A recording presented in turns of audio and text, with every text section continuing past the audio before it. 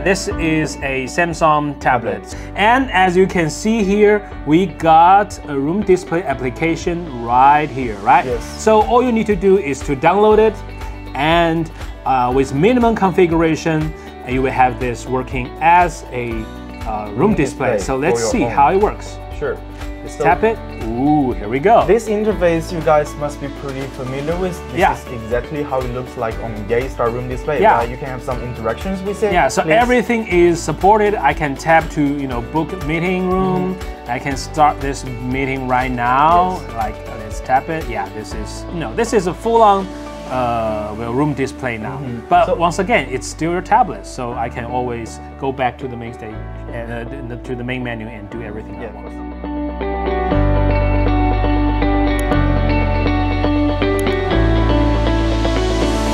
Let's see.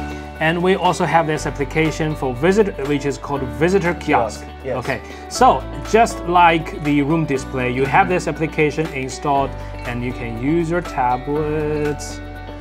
Yeah, as a visitor welcome screen.